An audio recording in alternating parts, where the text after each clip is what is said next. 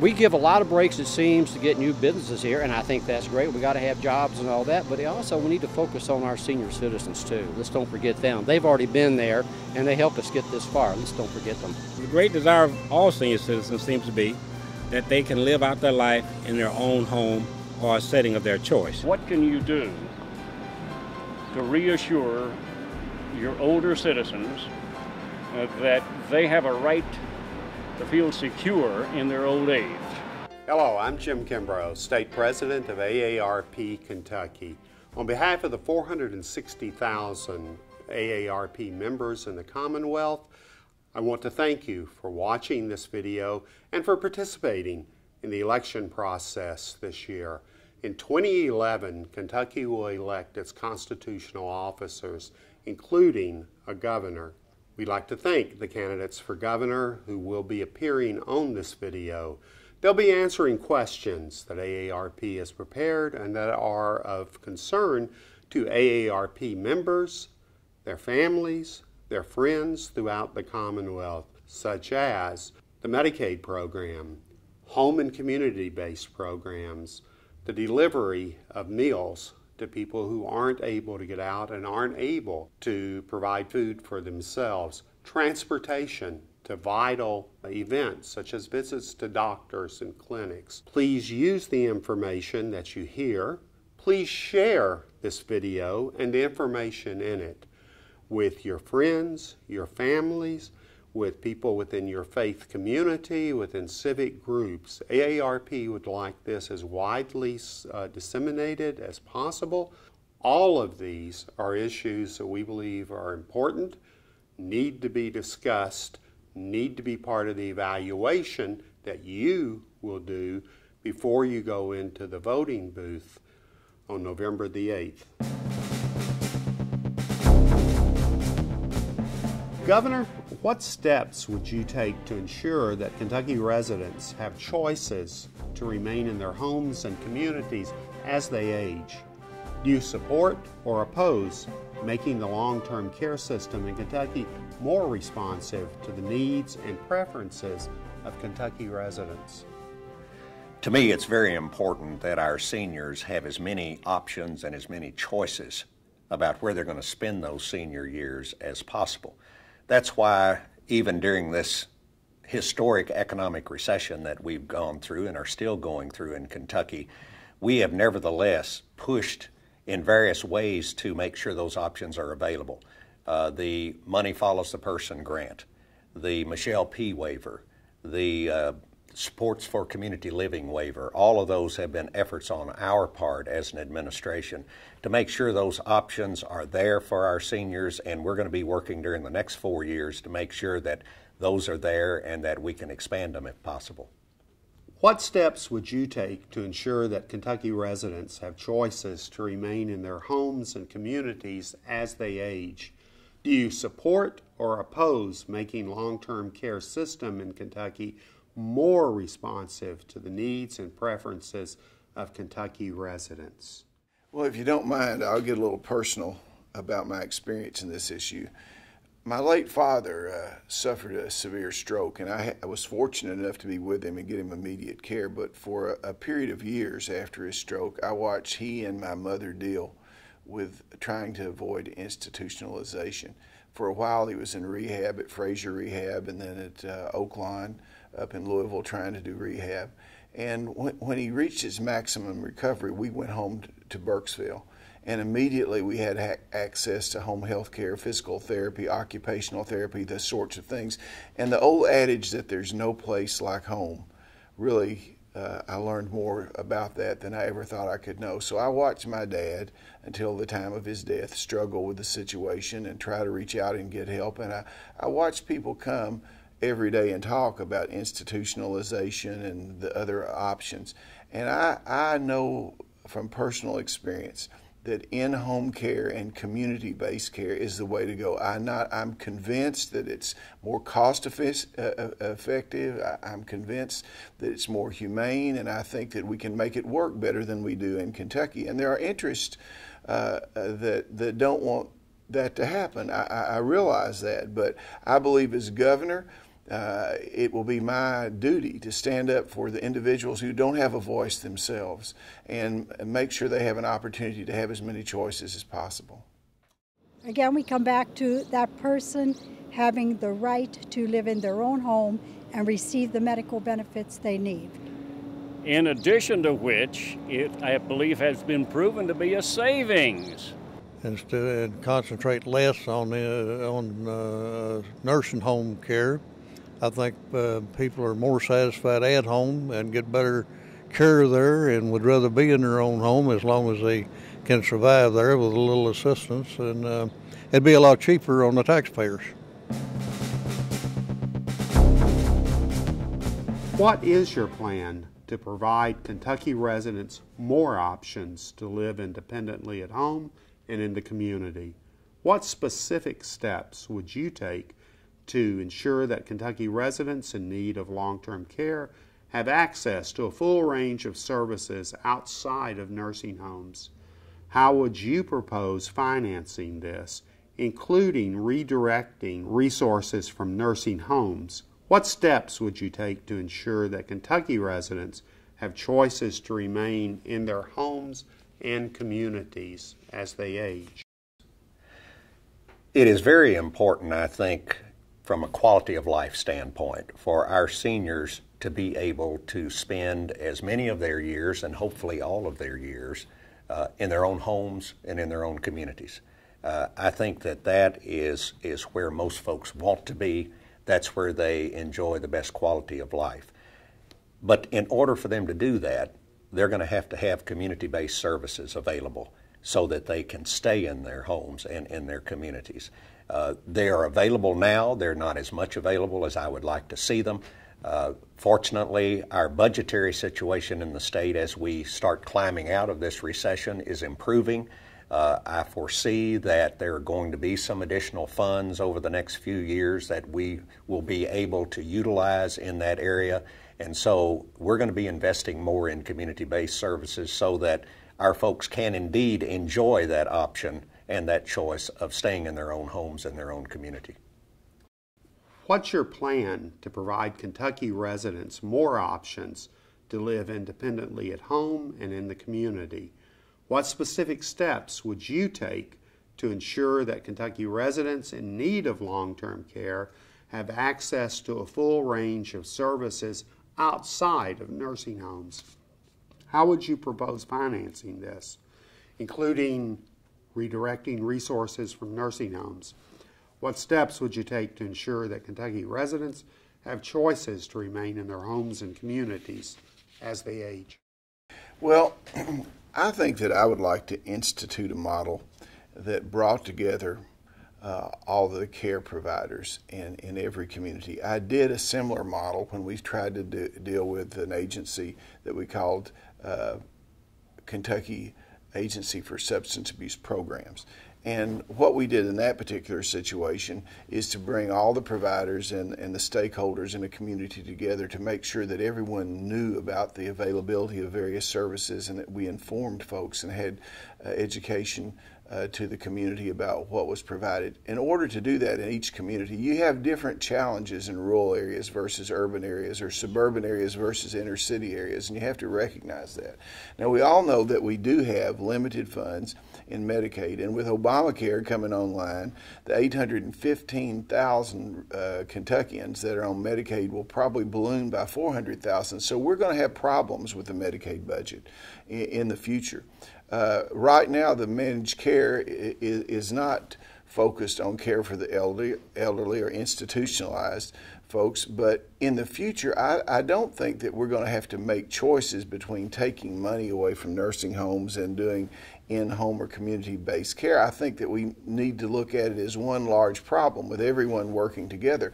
And as the population gets older and those that are baby boomers like myself start entering into the age where they're going to need some more assistance, those beds, I believe, will be used, quite frankly, for more critically ill people than they are now. So we're going to have spaces and accommodation in-home and community-based to take care of folks that there won't be room for in the nursing homes. So I don't want to pit nursing homes against advocates like AARP. I think everyone basically wants the same sort of thing, is to provide health care and to provide a quality life for everyone. And I hope to be an individual that understands that this is a community activity, and that we instead of focusing on reshifting funds, that we need to focus on giving the best care for everyone we can.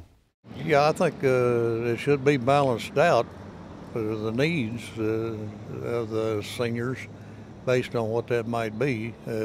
My priority would be more need for in-home care. Governor, will you work to fund essential human services as a top priority in the state budget?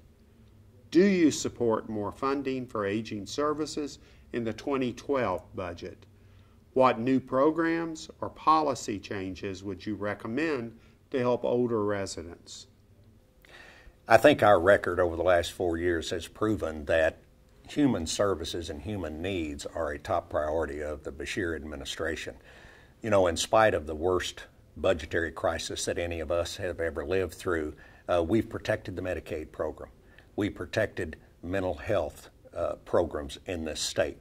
We have found funds to rebuild the Glasgow State Nursing Home. We got funds to invest in Oakwood down in Somerset and was able to get the federal funding restored. So I think all of those are examples of just how valuable we know and we think that human services are to our people.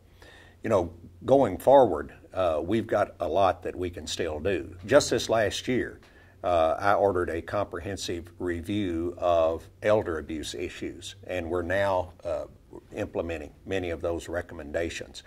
We are expanding criminal background checks for folks that work at nursing homes. I very much support an elder abuse registry, and we supported it last year. We didn't get it passed. I'm very hopeful that during this session of the General Assembly coming up, that we will both pass it and fund it.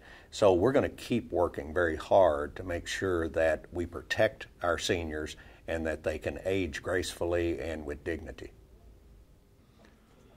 Will you work to fund essential human services as a top priority in the state budget? Do you support more funding for aging services in the 2012 budget? What new programs or policy changes would you recommend to help older residents? You know, in the last several sessions of the General Assembly, and particularly in the Beshear administration, we appear to come to every session of the General Assembly with looking for more and more cuts and more ways to find one-time expenditures. And one of the reasons we have done that, in my opinion, and respectfully, is the governor has shown no leadership in trying to create more jobs in Kentucky. The problem we have is anytime you have an unemployment rate that is double-digit and people that are underemployed that go up to 16 or 17% of the population, and a lot of people who don't even show up because they've given up, you never have enough funds to provide essential services because you have a large number of people that are struggling and they're in poverty. That's the reason that we have so many people in the Medicaid program now. And when Medicaid recipients are no longer just categorically eligible, in other words, when they're not just disabled or aged or other sort of categories, young children and mothers that have just had children, when that expands just to people that are eligible just by virtue of their income, then that's going to take resources away from the disabled and the elderly in the future. So what we have to do is make sure we get more people back to work and that we have a larger pie for everyone. We can be more efficient in a lot of the things we do, but I'll give you an example. The governor claims he can save $1.3 billion in managed care over the next 2 years. Now, I don't believe he can do that. But if he could do that, why hasn't he put those procedures in place in the past? 13 to 16% of every Medicaid dollar in managed care is going to go to the management company, and yet not one of those companies is a Kentucky-based company. So we have real issues facing Medicaid and elder care in Kentucky, and the and the most severe issue is that you and I are talking about limited assets and limited resources that we have, when we have to have adequate resources. And we don't have adequate resources right now, and we won't have until we have a larger percentage of our population employed gainfully. And that's my primary responsibility as governor, is to make sure that those that want work can find work, good jobs, well-paying jobs, and then we will have the money available to focus on helping those individuals who can't take care of themselves. Social workers are not important unless your family needs one. You know, someone coming in home care is not important. An occupational therapist isn't important until you become immobile. One of the worst things that can happen to an individual, and I witnessed this with my father, is get where they cannot be ambulatory. And that's the reason we need to have physical therapists that come in homes and other people like that. And if you neglect these needs, then you're going to actually incur more cost down the road. Being ambulatory is the greatest single health detriment you have, because then everything starts shutting down. So I want the folks that watch this video to know that I have a heart for the people that are going through this. My family has gone through this. All of us are going to go through these sort of situations. Governor, please explain your approach to the state budget and taxes, specifically which types of expenditures and or revenues do you believe should be increased or decreased? Well, as I've mentioned, Kentucky and indeed the entire United States has been going through the worst recession of our lifetimes over the last 3 years or so. And I have taken the same approach to the state budget as families at home sitting around the kitchen table have taken to their budgets. We've had to be more efficient. We've had to do more with less. You know, I have cut over $1 billion in spending in the last 3.5 years to keep our budget balanced. We have reduced the size of the executive branch workforce to the smallest that it's been in 20 years. I also feel like being governor means that you have to lead by example. And so when state workers took furlough days, I took the same unpaid days.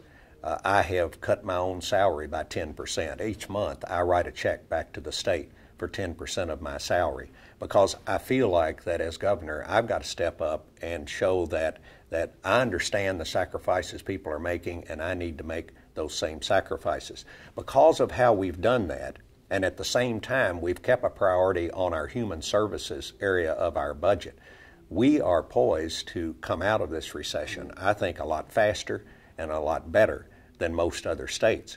At the same time, another thing we've done is we have not raised any broad-based taxes. I feel like during a recession like this, that would be the absolute worst thing to do.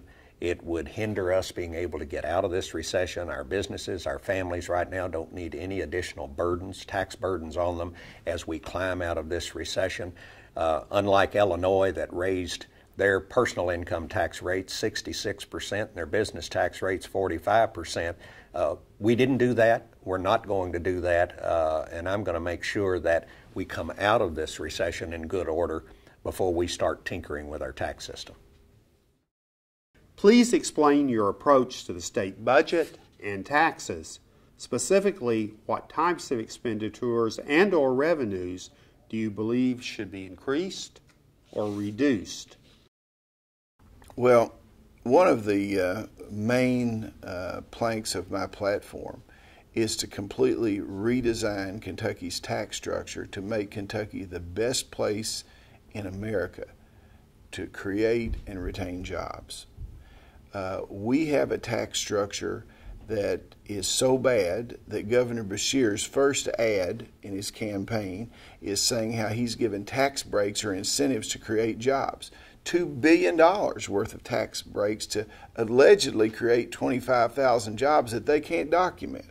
Now, the only thing that is an admission that our tax structure does not allow us to compete on the level playing field with other states.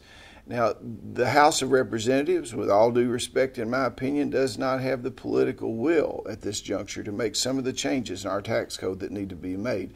And that's the reason that I proposed in the last session of the General Assembly, and will propose as governor, the creation of a commission to write a new tax code from top to bottom to make sure that we're a low tax state, a fair tax state, to take into consideration that we don't want a regressive tax system, but we want one that will create jobs. And when you create those jobs, I will give you an example.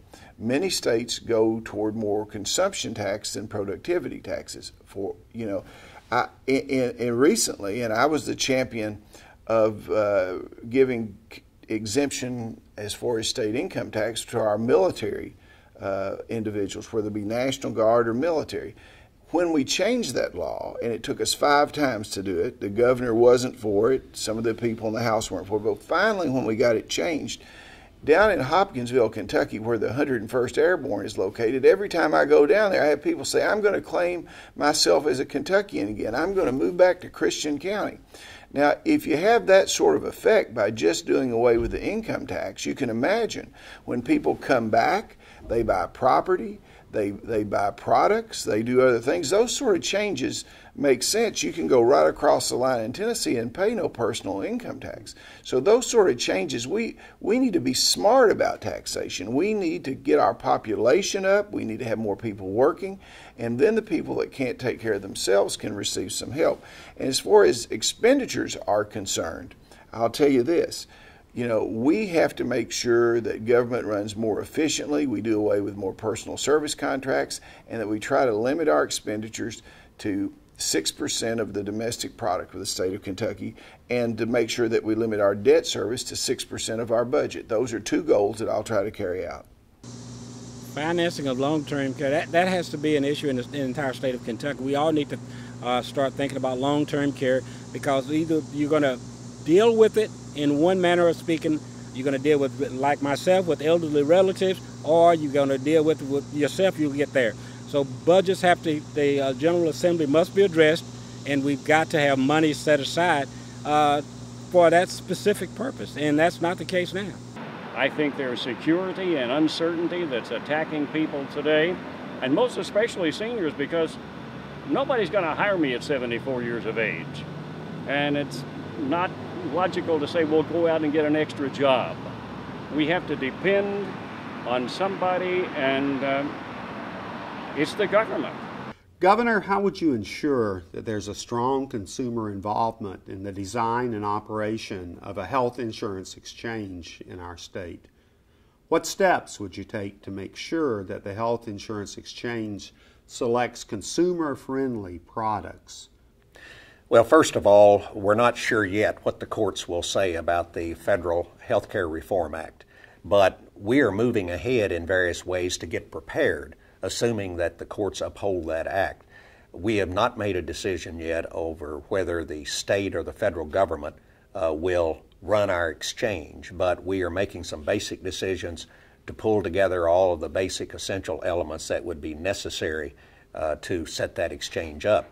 It is very important to me that as part of the decision making that we're going through, that we get a lot of consumer input, a lot of input from providers and other stakeholders in the healthcare business and in the healthcare service area.